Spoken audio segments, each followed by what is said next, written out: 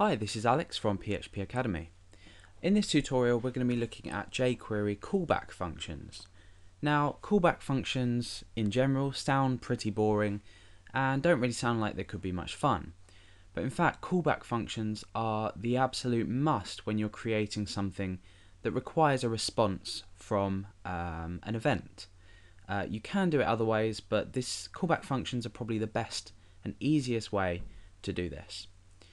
Now, in our jfunc.js file, I've blanked this from the last tutorial, if you'd watched the last tutorial, and in index.php I'm just going to carry on and write something in here.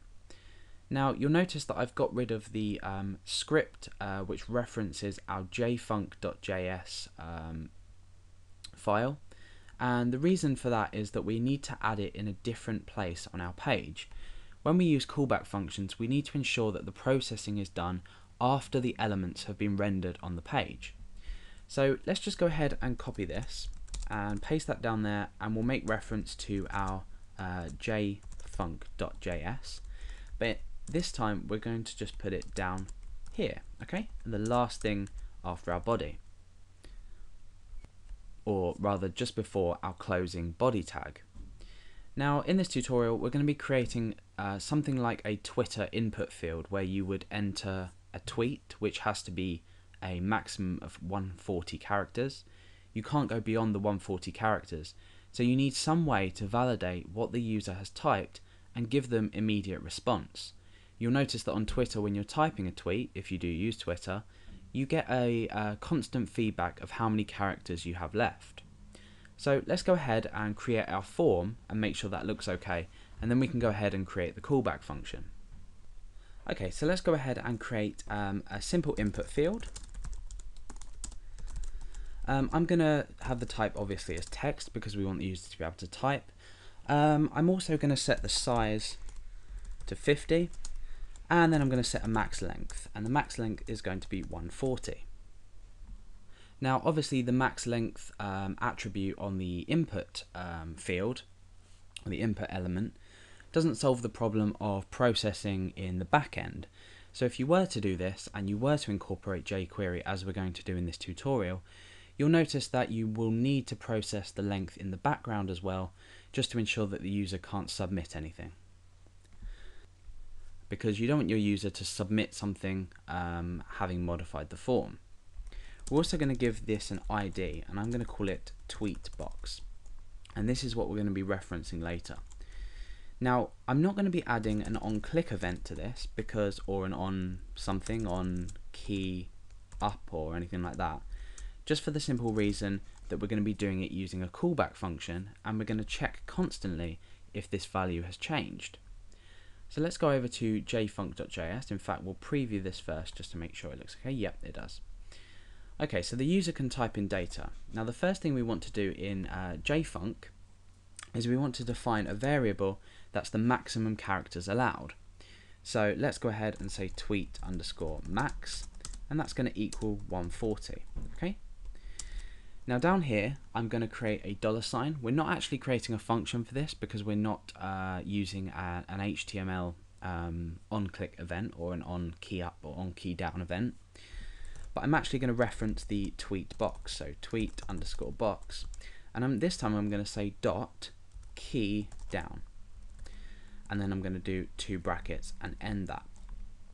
So essentially what we've done now is we've created an event handler which is going to handle code inside of here when we have key down, but we need to provide it with a callback event, and we do this by creating a function definition inside of our event handler.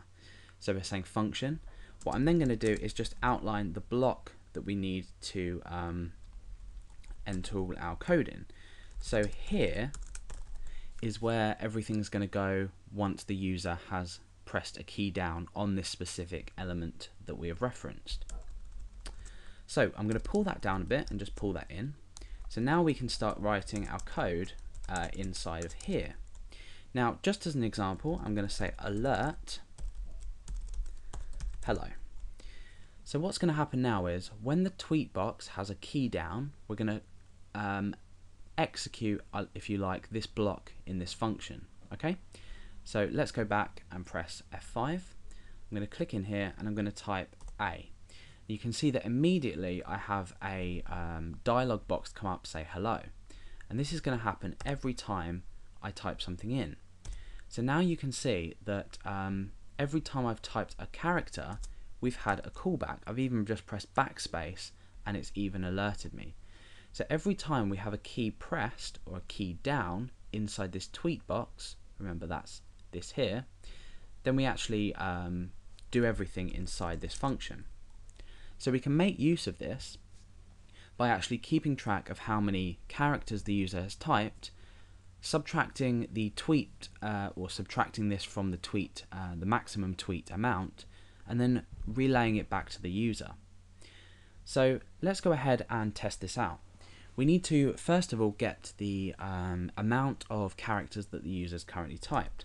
So I'm going to create a new variable, and this is going to be called tweet length, and that's going to equal to $. Remember, we use $when we're referencing a specific element, and this is hash tweet underscore box, and that's dot val and then brackets. Now this gives us the value that the user is currently typing in, so the value of the text that's currently in the box.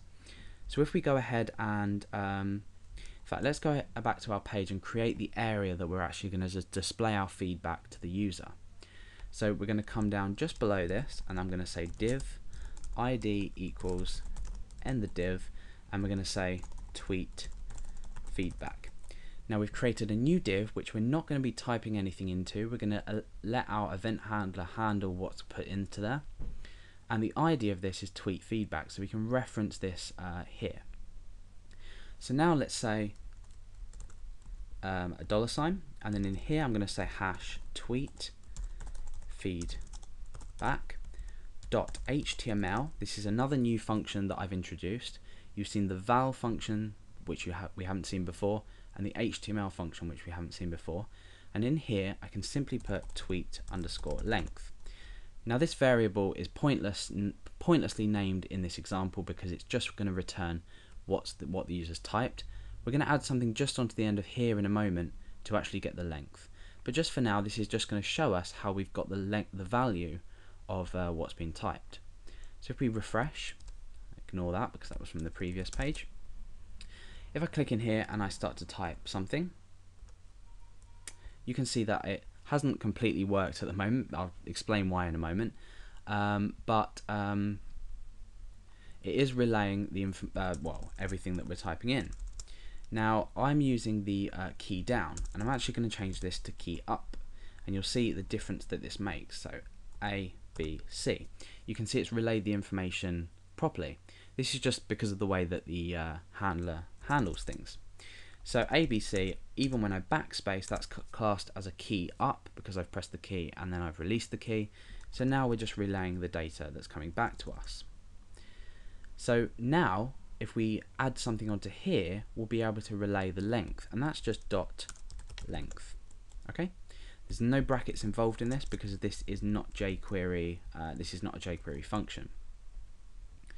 Okay, I'm going to refresh and start typing something, and you can see that this value is now updating with how many characters is currently the length of the text that's currently inside here, and this does include spaces. Okay, so if we were to type hello there, how are you, it's actually counting the amount of characters inside of here. Okay, so let's get rid of that. You can see that we've got this problem with it being 0. In this case it doesn't matter because we're constantly relaying a number back to the user, but in other cases you might want to just create an if statement to check if the value is 0. Okay, so we're going to get rid of this because we don't actually want that at the moment. But now what we want is to create a new variable called tweet left, and this is going to be the amount of characters left. In fact, let's call that char left to make things simpler. So the characters left is going to be tweet underscore max minus tweet underscore length. So now we have the amount of characters that the user has left to type, and you've probably already guessed, we're just going to say $, and then in here we're going to reference our tweet feedback div. I'm going to say .html. Inside of here, I can just type some text. So you have, let's just put a 0 in there for a moment until we can substitute in this char left variable. You have 0 characters remaining.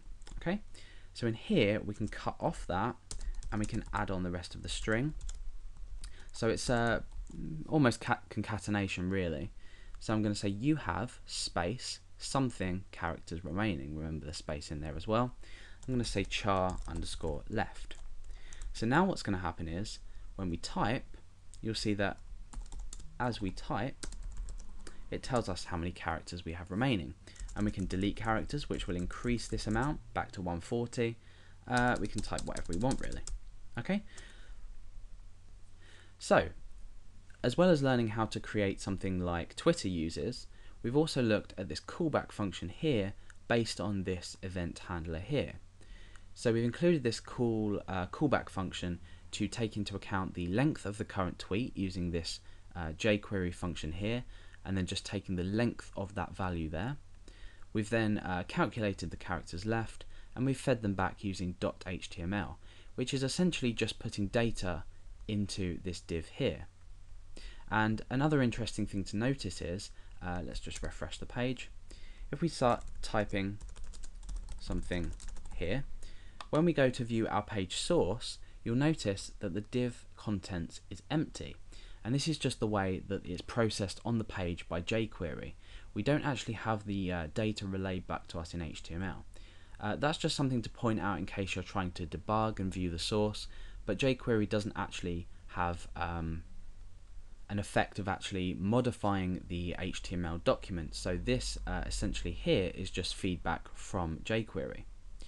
So now you've learned to do that, you've learned what callback functions are. This is a really useful way forward to creating something dynamic where you're feeding back something to users as they're typing something.